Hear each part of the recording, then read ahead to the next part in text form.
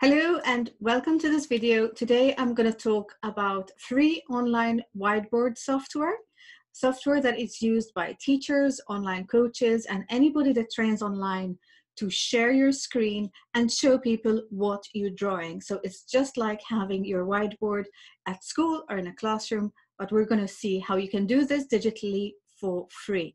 I have looked at quite a few different packages online, and the best ones I found is actually Zoom. You probably noticed that I have used Zoom for a very long time. I have been coaching and teaching online since around 2014. I have used Zoom and other software, and I feel that both the free version and the paid version of Zoom are your best option when it comes to free online whiteboards. The software doesn't even need to install on your computer. It just downloads a plugin for your browser and you're really good to go. So let's see the first three things you need to do. So we're going to look at how to register for Zoom and how to get things running. So how to create a quick meeting and what are the different options between paid and free. And I can tell you it is a very, very good software, even on the free version. So we're going to see all of that.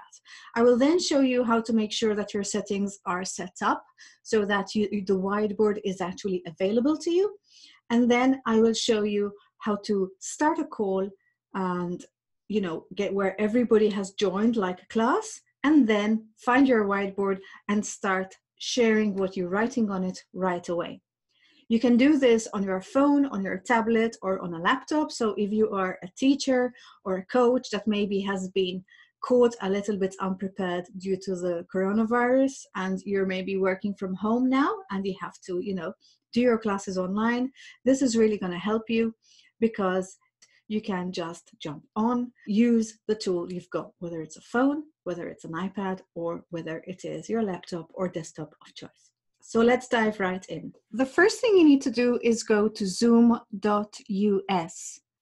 Now, if you're in Europe, you'll see a pop-up that asks you to agree and accept cookies. If you're not, you can keep going right away and you will see the page that I'm looking at right now. You can sign up for free. So click the sign up, it's free button.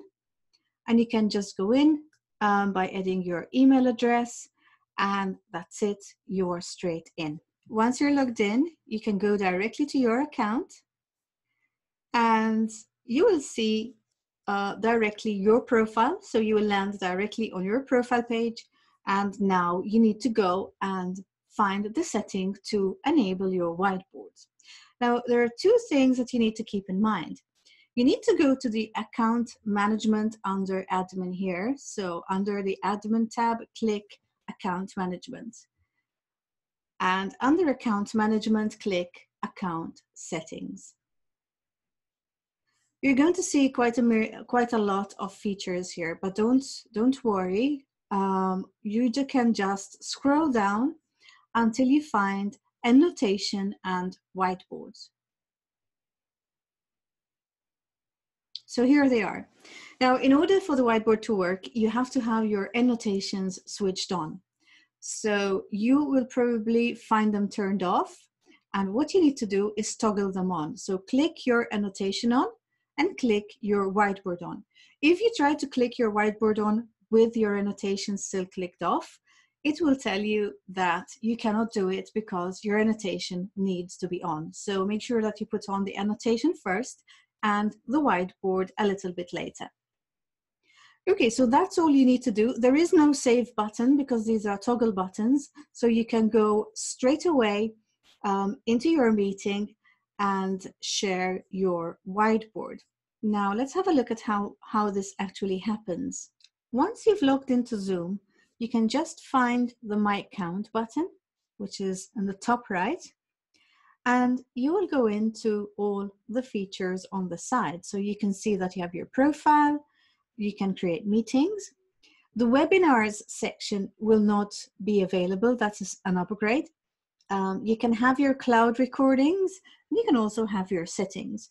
This is the section that we looked at earlier, where we said that you need to change the settings for your whiteboard. But now what we want to do is create a call. So we say, schedule a new meeting. We're going to give that a name. We're going to call it lesson 1. You don't really need to put in a description, and then you need to choose your date and the time and also the duration.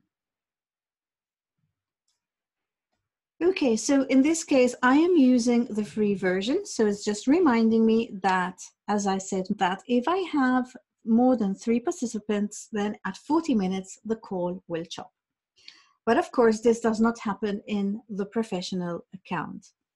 I could not log into that one right now because that is actually the one that is running this recording. Okay, so then you have host and participant videos on. So you can choose to have your own video on or also yours and of all your students. If you have an interactive class, it really makes sense to have their video on so that they can unmute themselves and talk to you. The great thing about a Zoom call is that it also has other features like the chat. You can put your hand up to speak during the class. You can mute yourself so there isn't much background noise, and then people can unmute themselves for when it is time to engage and interact. So there are really a lot of teaching features, including quizzes and polls. So I really recommend that you check out this software. So all you have left to create your call is to click save, and you can add it directly to your calendar from here. And you can copy and paste this URL here. This is the link your participants will need to click to join the call. Once it's time for people to join the call, I highly recommend you send them a reminder with the link before, even if you have sent it in the calendar. And then once you're on there, just start this meeting. Your call will pop up. Your participants will join. When you click the share button in Zoom, as you can see, because now you have activated the whiteboards and annotation toggle button, you can see the whiteboard here as an option.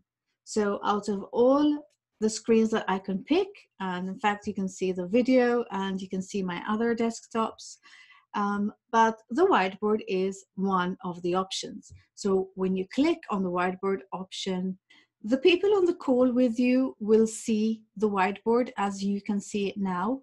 You will be able to draw on it quite easily. In my case, I am using the laptop pad. So I am actually using, you can use a mouse to draw, or you can use your laptop, or you can also add a pen, or if you're on a tablet, you will also be able to use your Apple Pen or any similar device.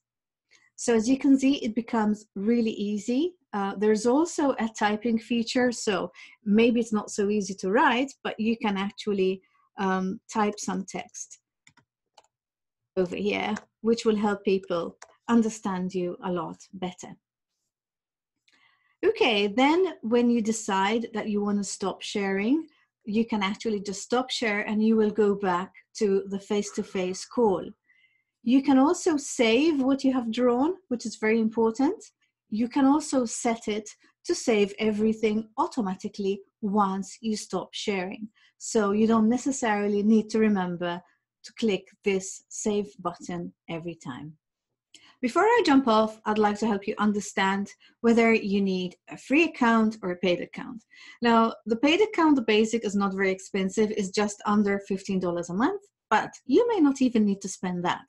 If you're a coach or a consultant and you want to have just one-to-one calls, you can have as many of those on the free account as you like, and you can stay as long as you want.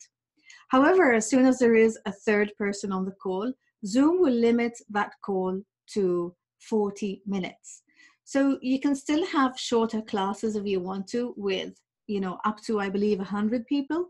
So you can have quite a lot of people on the call, even on the free account. But at 40 minutes, the call will chop. Okay, so those are your choices. If you want to have one too many calls, then that are longer than 40 minutes, you're going to need the paid account for just under $15 a month. It's actually $14 something.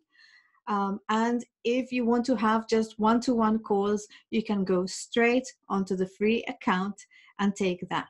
In both cases, do not forget to save your whiteboard and save your calls, because if there were people that didn't manage to attend, or maybe somebody needs to refer to the call later, it's a lot of value that you can offer your students. Thank you very much for following this video. If you found it useful, click the subscribe button and also the little bell on the side so that you get notified when I publish more videos like this.